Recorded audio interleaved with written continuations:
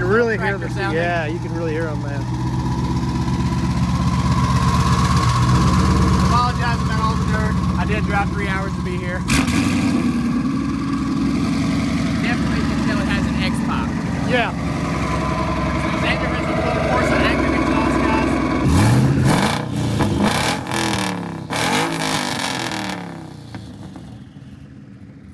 You like the smell of E85 in the morning, sir?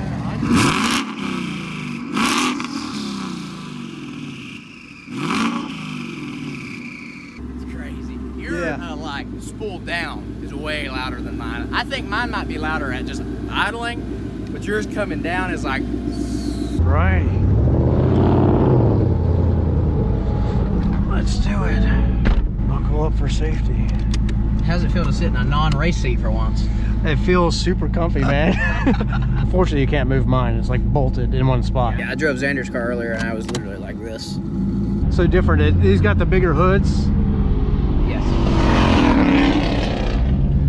It's a little different. Well, so far it drives like an NA car. Yeah. Like mine. So like I said, like you'll start out and drive. Yeah. And you'll notice that it's very smooth.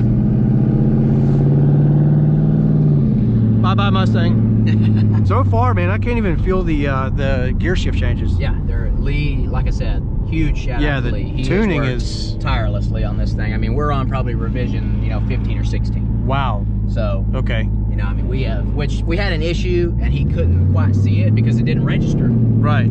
So, but what it was doing is it was just slipping. So when Johnny pulled the clutches, they were burnt.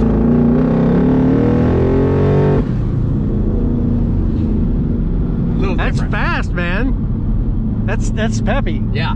So you'll even feel too, because like the manifold works very well in conjunction with how the turbo spool. Yeah. So that like 3 to 5,000 is a huge swell, but it's very weird. It doesn't, to me at least, it doesn't feel crazy fast. Like before when my car was NA, it felt like it made 1,200 horsepower because it hit so hard and it was so loud. Well, yeah, I got traction off now. So yeah, that wasn't even on the ground by any means. Yeah, so put it in sport and feel the downshifts. Just the auto, like. Ah, yep. So just like stock. Ah, yeah, it's like stock. The dumps that you've got don't sound too bad. They are not awful. Like I said, I gotta move back to like behind the axle. Yeah. Like the sport, you'll feel it's pretty firm. Oh my God.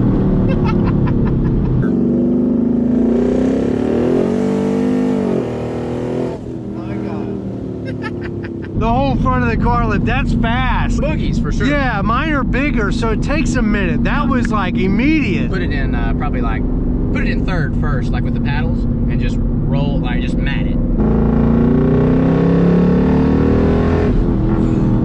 Those pull. That's a nice feeling. The mid-range on my car is what's extremely strong. So I lose a little on the top end, without having that larger exhaust housing. It's choked up a little bit. But eventually I do plan to upgrade to some 6266s, which is what they have said is the largest you can fit. Yeah, so yeah, your top end's not ever going to be anywhere close to like what mine would be. Yeah, turned up for sure. But for guys that want to run a turbo system like this for the street, 55s, maybe even like 62s, might argue. Oh, I just ran that red light. It was yellow when you left. Okay.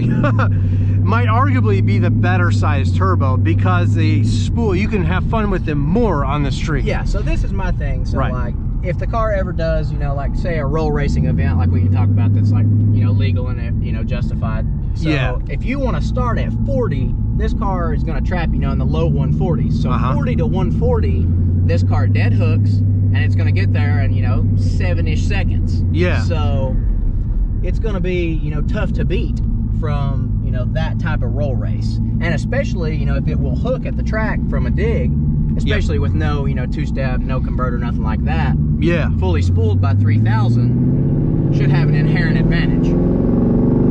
The transmission feels good though. Yeah, so I mean, like if you want, just play with the paddles. Like it's hilariously like it's stout.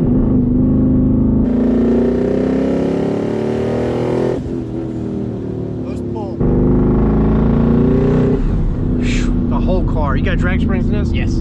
Yeah. So we still have a performance front spring on mine. So it's not a specific drag. We have the Magna Ride. So that we don't know yet. We want to put it on the track and see, you know, if we are going to run into issues, I guess. Right, yeah. If it's going to be a limiting factor. But there's been a lot of fast turbo cars with magnetic ride. So maybe it won't be an issue, but you know, Vikings and a drag spring would ultimately be, you know, more ideal for straight line stuff. But yeah, the whole car just lifts. It's kind of funny, yeah. Like I said, from a 40, like a legit 40 roll with some brake boost and stuff, it feels like it does a wheelie. Yeah, yeah. Ooh, giving us the look.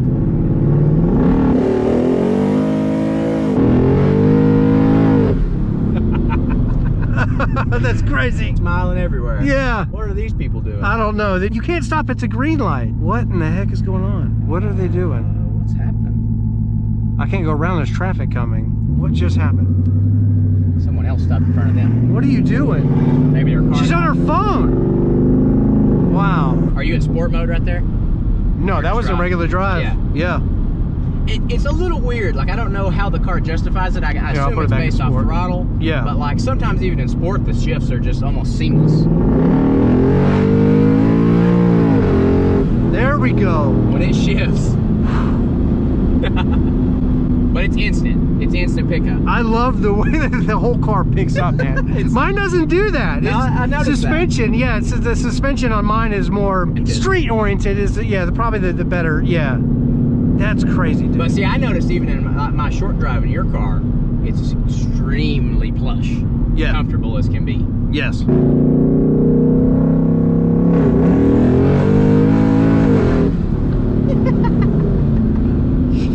I will tell you, I have not ridden in this car since it's got turboed. It is a different feeling over here. I have not yet sat passenger in mine. I'll roll into it in 4th gear here, guys, first. But that does pull. Yeah, this is my first time sitting over here again. There we go. Yeah. But this thing boogies, man. Yeah, oh my God. So obviously, you know, like everyone who's into cars, I wanted a faster car. Felt like I had done what I could do with the all-motor car. Yeah. Thought about getting an 18 and then, you know, doing an all-motor build on that, but at the end of the day, I mean, you're still 500 wheel horsepower, so I wanted to get out. Super impressed with these little 55s. Like, okay, so now gear it down into 2nd. How fast you going? Almost 50. 45. Now second gear. Just hit it.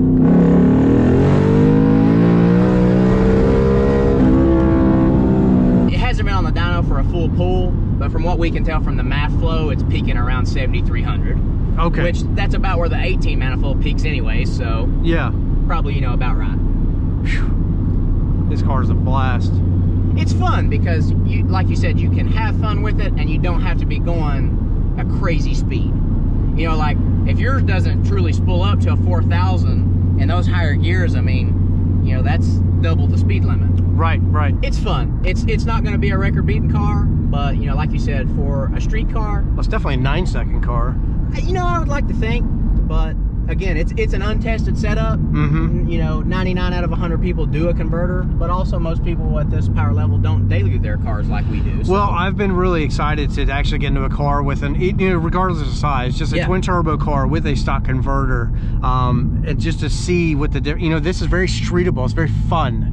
And I think that's the target goal that you're actually going for, something that you can enjoy every single day. Mine is a little different, a little bit more race car maybe, with a big converter. I think it's fun in its own way, but definitely something that's Your converter is not as bad as I thought it would be, considering how big it is. No, yeah, Palm Beach really did, they knocked it all out of the park. Rod's a great dude. Yeah, yeah. He tuned my car when it was NA. Got nothing bad to say about them. Like I said, I just wanted to get it on the dyno. Yeah. Didn't maybe necessarily have the funds to take it all the way to Florida. Yeah. So, you know, Lee was about 2 hours for me, and he's done an excellent job on all my friends' cars. So yeah, it was a no-brainer for me. So things look so good together. Yeah, man, these 55s they're so much fun on the street. Mine are fun too, the way they hit, but just for like a daily, it's a totally different experience. Like, I wish people could, like, you know how they always just talk like, I wish you could smell something. You wish you could smell. You wish you could feel it. I wish you could feel the difference in, like, of the push in the seat of your pants, because like mine's instant, and then it kind of just that's all it feels like. A lot of people shy away from turbos because they feel like there's turbo lag. It's not that instant feeling. This is more instant. The thing about doing like YouTube is we get to drive cars like that all the time. I've been in plenty of Whipple S550s. We're supercharged in general, and they feel just different. But these feel good, man. I was going to tell you, I have now officially driven every type of power adder on an S550. All the way from nitrous all the way up to big turbo cars. All right. So singles, twins, ProCharger, Paxton, Whipple, Roush blower, and there is nothing like the rush of a turbo car. Yes, it is different for coming immediately out of low RPMs, but the swell that you get up top is like nothing else. It's a different feeling. It's addicting, honestly. It is. Which I guess, I should say mine is more of a swell in the mid. Mine swells from 3 to about 6,000. This is definitely a back half car in the quarter. So yours swells from 4,000 to whatever you rev it to. Right. So yeah, yours is coming in a little bit more friendly for the street. This is when you're going real fast on the highway, this is arguably scary with mine.